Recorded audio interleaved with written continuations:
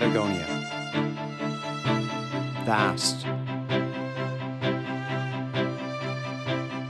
spectacular, a fly fisher's nirvana.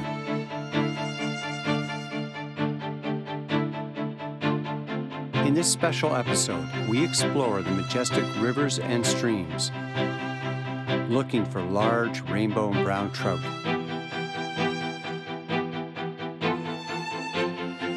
This is a place where trout will pounce on your dry flies or streamers. Come join us on our great adventure in the breathtaking beauty of Patagonia.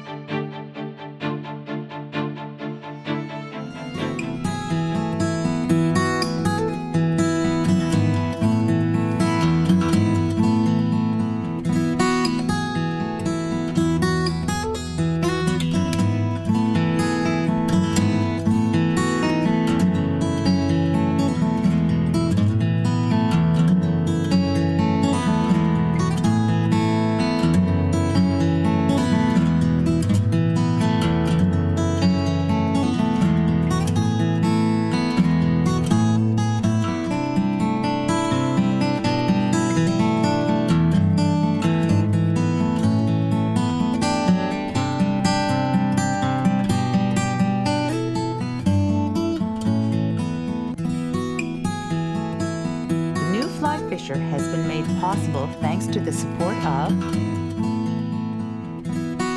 Orvis Sporting Traditions.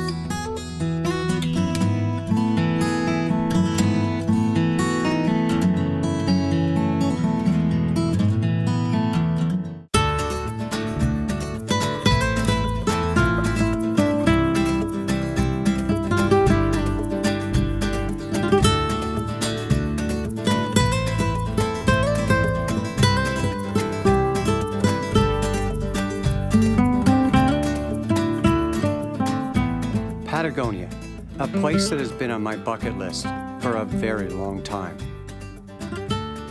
In every direction you travel, there is outstanding trout fishing and scenery beyond compare. A destination that many say is nirvana for fly fishers who love wild trout and fly fishing on streams and rivers. The trout fishing is exceptional and exceeds any angler's expectations. Trout are not native to Chile and were in fact brought to the country in the early 1900s by European settlers because they discovered that the lakes and rivers of Patagonia held few fish species. Brown and rainbow trout were successfully put in numerous water systems and quickly spread throughout Chile. Today, trout are found in virtually every river and lake in this region and are considered a native species by everyone. That is one of the reasons I'm here, to catch the wild trout that inhabit the rivers and streams of this wonderful land. I'm the privileged guest of renowned guide and lodge owner, Francisco Vilches, who's known to everyone as Poncho. Poncho has fished throughout the world and for a period of time actually guided in Canada. His vast experience combined with a charismatic personality make him the perfect guide to spend a week with, exploring the fabled waters of Chilean Patagonia. Our first river journey is a float trip down a local river, casting both dry flies and streamers, looking for aggressive trout. In the other boat, my good friend Norm Bolin joins us. Poncho's asked me to cast to the shoreline, and what we're doing, he's got me throwing basically a big cone-headed black leech. It's not super big. He likes to start small and then go larger and play with it. But we're smacking against the shoreline. He wants me basically to hit the rocks virtually. And he says the fish are gonna be right there or they're gonna be just on the outside at the drop off. We've moved a couple fish, but right now we still are hunting, looking for that fish that's gonna come streaking out of the shallows, probably a brown.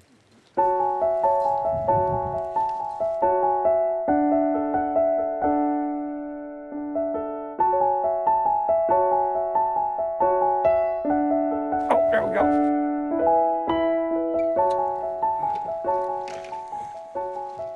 And what's interesting is that that fish, Poncho, he took when it was like I stripped through, and he obviously followed it. So they're not super aggressive because he took it on the paws when I was just getting ready to pick it up. Okay.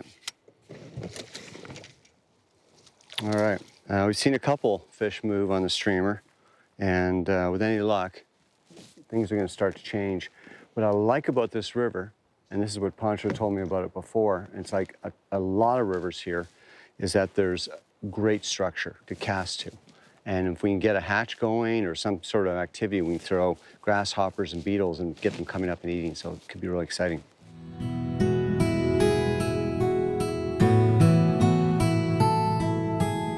One of the important aspects of coming to Patagonia is enjoying time with your friends beyond the fun of fishing. Relaxing on the riverbank, eating a great meal, and of course, taking in the beauty of the surrounding landscape. This is truly a very special place, and to enjoy it with good friends makes it even more magical. After an hour of casting both streamers and dry flies without success, Pancho recommended we change things up. He had me switch to a nymphing rig since the trout seemed so lethargic that day. Well, the sun came out and it didn't take long for our luck to change. Well, I've been casting for the last 40 minutes. I've moved, I think, half a dozen smaller brown trout, but neither Pancho or I have seen a single big fish follow, chase, or hit my fly. So Pancho thinks the best thing, we're not seeing any rising fish right now. So dry flies out of the question, and usually this is a good place for it, as well as the streamers. So we're gonna go to nymphing, because obviously the fish are having their head down right now. They're kind of neutral. We did have a change of weather. It was sunny for the last 3 or 4 days, and now it's clouded over, so that sometimes can do that. That's what Pancho was just telling me. So we're gonna try nymphing and see if we can get a fish.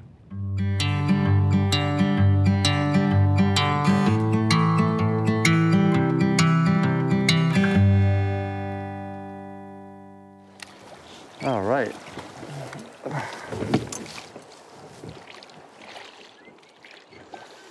So I've had several fish on nymphing. For whatever reasons, I've lost every one, even with these small nymphs. That's just the way it happens sometimes, isn't it, Pancho? That's the way it goes, yeah. So you have a nice rainbow there. Okay. You want to net him? He's ready. He's ready. He's coming over here. Bring him back here.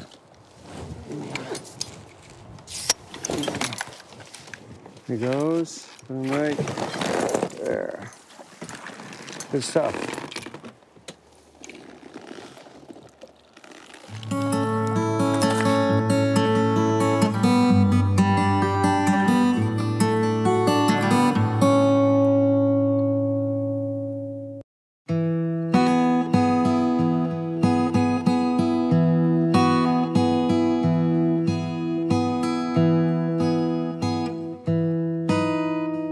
Unlike a traditional lodge, where you usually fish only one river or stream, Pancho likes to take his guests throughout the region every day, trying a new fly fishing experience.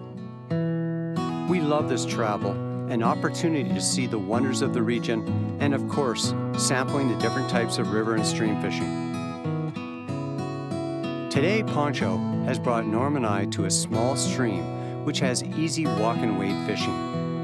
As we proceed in, there are grasshoppers everywhere, buzzing through the air. Already, I'm getting excited about the prospect of casting small hopper patterns to hungry trout. So we were just moving down the stream, getting into positions, and this little feeder creek, Pancho spotted a nice big brown, probably 14 to 15 inches. And the winds are cooperating right now, and hopefully I can lay the cast out far enough ahead. There's a smaller trout at the bottom, but what we're hoping is I can get to the other fish without the little fish getting in the fly, and I don't touch the weeds on the side, so it's...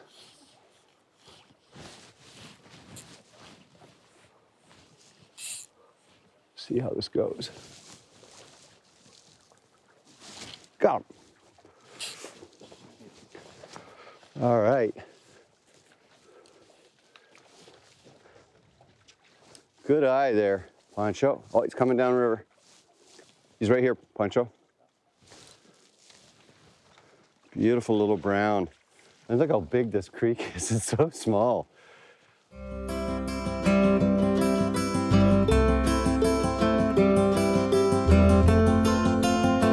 Right, first fish of the day. The trout in the rivers have a wide variety of food sources. Of course, they will jump on any bait fish that makes the mistake of swimming by. But for fly fishers, it's the topwater food sources that are of the highest interest. Grasshoppers are abundant and a delectable food source for the brown and rainbow trout. The daily high winds blow enough hoppers into the rivers and streams to ensure the trout have lots of opportunities to feed on these terrestrials.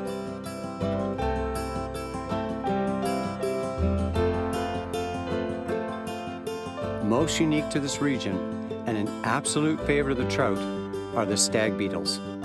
These massive insects cause explosive surface attacks when they fall into the water.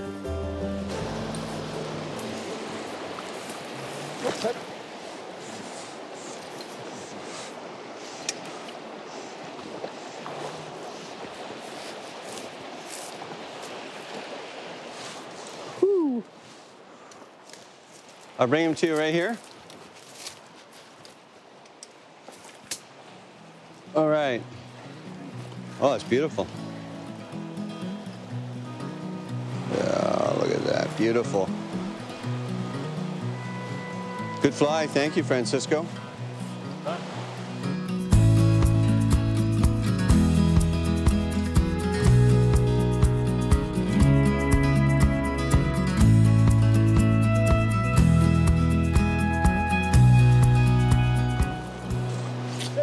Good man. Nice. This is really hard. I've spooked 3 fish coming up along this willow. Francisco's on the bank giving me guidance. I just got this, and there's another riser up here, so I'm hoping I can find another good-sized fish. It's a nice rainbow, I think, isn't it? Really, this cold, cold water is gonna revive really easily.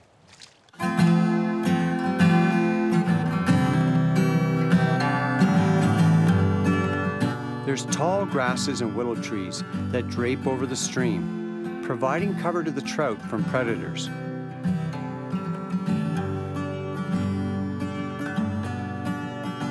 However, the same cover will make casting challenging for us. One bad cast, and you hook a branch, leading to a spooked trout.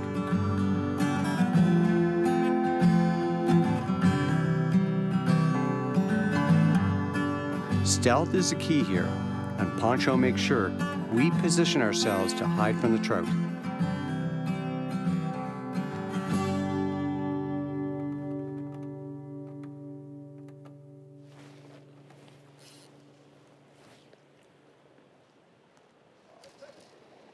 Nice. Well, that's the second fish out of the same hole. Fantastic. They're sitting here under the willows. Beautiful. Bring them in. Ah, nicely done, Pancho. All right, so this is the guy we got under the willows. Took him on a red humpy, a nice little release back into the stream so someone else can catch him another day. I love this fishing in Chile, and the sun came out today, and now the fish are getting very active, so beautiful. Let's get another one.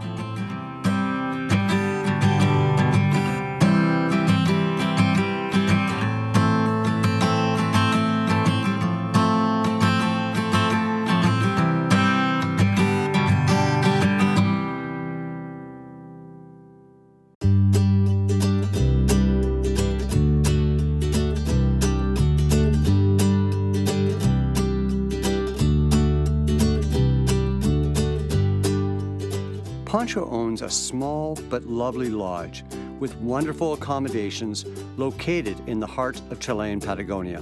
Recently built, this lodge has all the comforts to make your stay memorable, including wonderful food. His cozy lodge is in fact nestled on a hillside on the banks of a wonderful lake that is full of rainbow trout.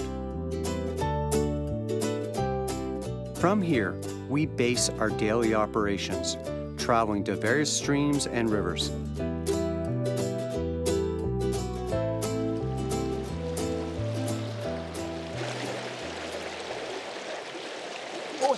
Oh, big fish.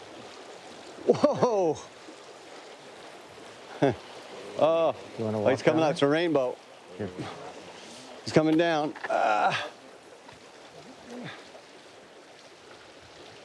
Oh, what? The head just came up and chomped that hopper. I can walk you closer. Beautiful, beautiful fish. Yes, baby. That was outstanding.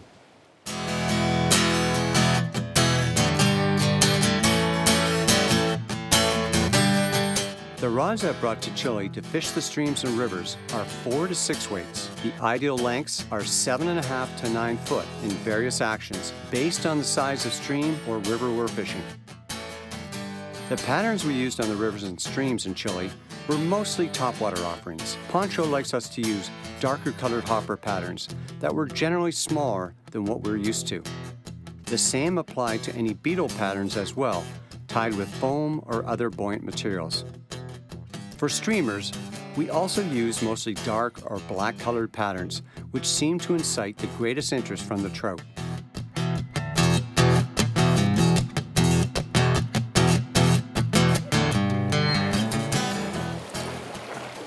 Got another one here. This water is proving to be extremely productive. We're taking a lot of fish out of here. I don't know if this is a bigger one or hard to tell at first. Pulling fairly well. Yeah. Yeah. Yeah, it's a good fish. Give me a good run for my money. Another nice rainbow. Oh no, it's brown. Yeah. The browns here are quite colorful.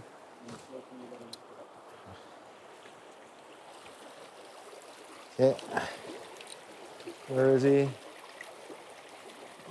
Oh, I got caught up in my fly line.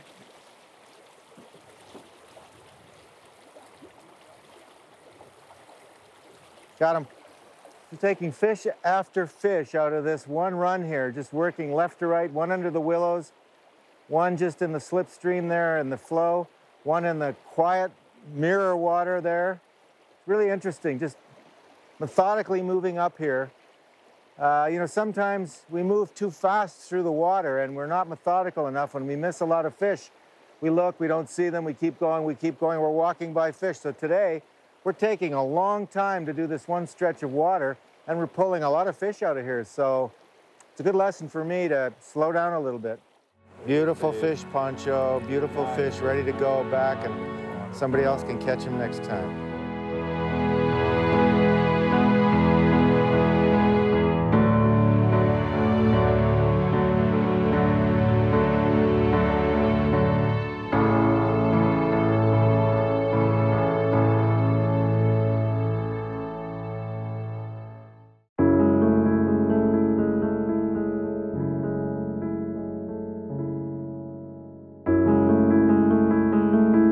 Today, Pancho has brought us to a wonderful lake to fish. Towards the end of the day, he took me to a feeder stream to try our luck for big brown trout.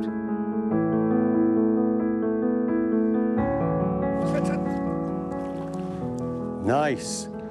Now what happened there, Francisco spotted the take. He saw the flash and cued me in because I didn't see the fish, but he did. I saw it after it hit, but if I hadn't got that cue, and this is where a good guide is so important, I didn't see it in time.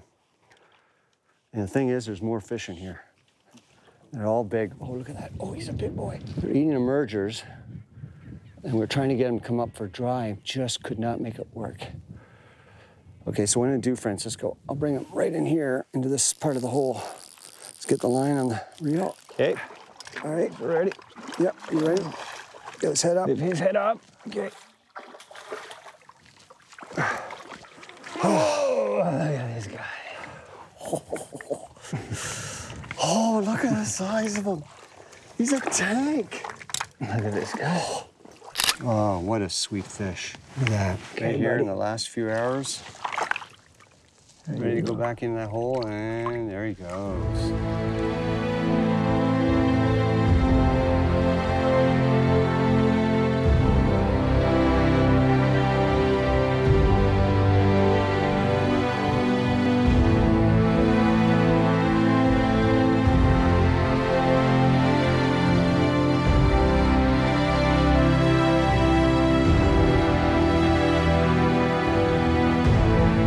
For my last river trip, Pancho took me to a magnificent river that flowed down between the mountains. The view here was nothing short of epic. Pancho had me casting streamers most of the time, trying to entice trout out from undercut banks and cover. However, the winds that day were significant and often caused us problems. Set, set.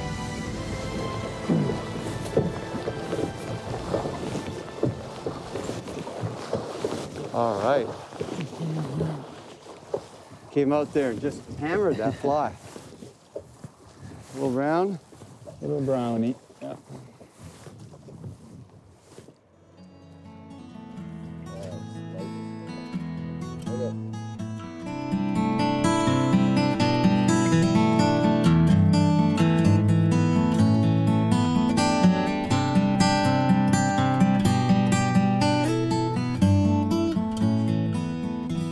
We hope you enjoyed our incredible trip to Chilean Patagonia to fly fish on their wonderful rivers and streams.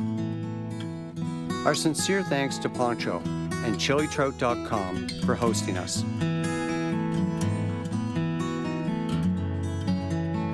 Thanks for watching, and check out our website for more information about Chilean Patagonia. Hi, I'm Tom Rosenbauer. For videos like the one you just saw and more, subscribe to our channel. You don't want to miss our weekly uploads of educational videos, exciting trips, and much more. The new Fly Fisher has been made possible thanks to the support of Orvis Sporting Traditions.